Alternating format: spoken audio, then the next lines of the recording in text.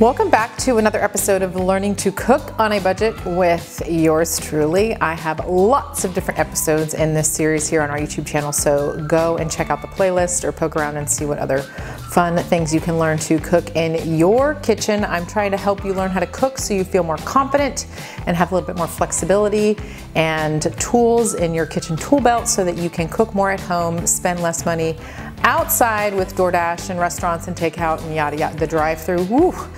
We want to skip all of that so we can save as much money as we can on food by cooking more at home. So that is the whole reason that we have been sharing these videos with you throughout this last year. I know we've all felt the pinch of the food price increases, that they seem to have leveled off, maybe not quite come back down, maybe they won't. I kind of was hoping they would, but I don't know.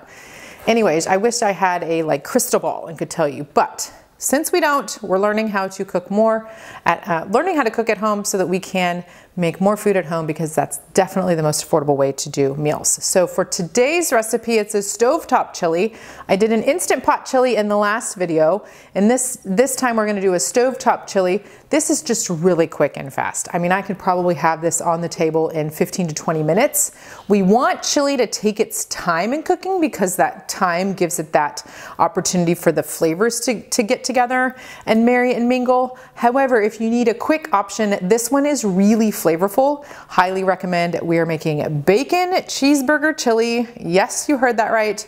We are going to get right to it. I'm going to use the pound of ground crumbles with the onion. A little convenience factor there. Disclosure, I have been doing paid TV spokesperson work for Pound of Ground, but I'm also using it in my kitchen all the time, which is why I'm featuring it here in this video. They are crumbles of ground beef that are frozen. You buy it frozen, you store it in the freezer, and then you can cook it from frozen in less than 10 minutes. It's completely browned and ready for all of the other ingredients of our chili on the stovetop. All right, before we get our chili going, we do need to cook bacon. The bacon is the garnish. We're gonna cook a couple slices up and crumble it. So you can do that in the skillet, even in the microwave. I shouldn't even say that out loud, but I'm gonna say it anyways because that is a fast way to do it. Not my favorite way, but it's fast. And also you can cook in the oven. I like to do the big batches of oven. A rimmed baking sheet, a foil, or even an oven-safe cooling rack that the grease can drip down from the bacon, give it a little extra crispiness. You can bake that at 400 degrees for about 22 to 24 minutes, 25 minutes, depending on how thick the bacon slices are. That's my favorite way to do a large batch. Of course, if you just need a couple slices, you can do that in a skillet. Next, we're gonna assemble the chili. We're gonna do that in the same sort of style that I shared in the guidelines and in the ordering from the homemade stock video. We're gonna start with our aromatics. In this case, that's going to be the beef, the onion, and the garlic. And then we're gonna layer in liquid and other vegetables. In this case, it's going to be beans. Not technically vegetables, but we're gonna add in beans instead of vegetables. And then we're gonna finish it off with some cream and cheese to give it that nice creamy texture into the chili. I'm gonna get this pound of ground frozen crumbles right in here. So the nice part about this pound of ground version is that it has the onions already mixed in with the beef. It's just the right amount. So all I need to do is add a little bit of garlic. I'll probably do about a teaspoon's worth. And we're gonna let this saute together in our Dutch oven or large stock pot. So step 2 is going to be our liquid. In this case, it's beef broth that I made from bouillon base. And we're going to let this come up to bubbling. While we're waiting for that to boil, I'm going to go ahead and open a can of white beans and a can of pinto beans. You could do 2 pinto beans. It's totally up to you. I think a milder bean works really well.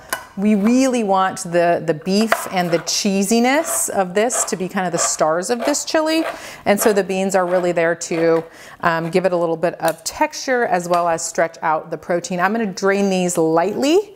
It's okay if a little bit of the bean juices get into the chili, but I am going to drain them just lightly. And then we're going to mix this up and bring this to bubbling. And then all we have to do is stir in the cream and the cheese, and it is ready for dinner.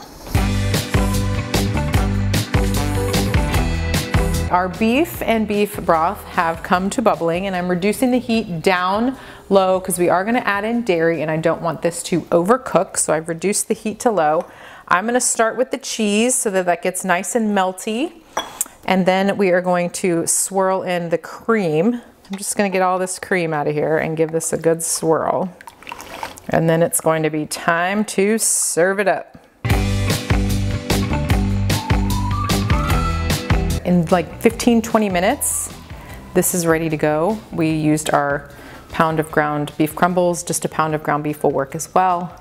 Little onion, garlic, white and pinto beans, and then the cream and the cheese. That's what gives this flavor. Like a lot of times chili, you need that extra time to cook, but this is super flavorful. I'm just gonna add a pinch of green onions, and finally, because this is bacon cheeseburger chili, we do need to add some bacon. So I just have some cooked bacon. You could mix it in, but I prefer bacon as a garnish. I don't love it cooked into a soup like this. Like a loaded potato soup, I want that as a garnish, not mixed in.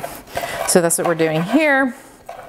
I'm just gonna cut this down, and then we can just add a little sprinkling on top. Then you can get a little bit of bacon with each bite.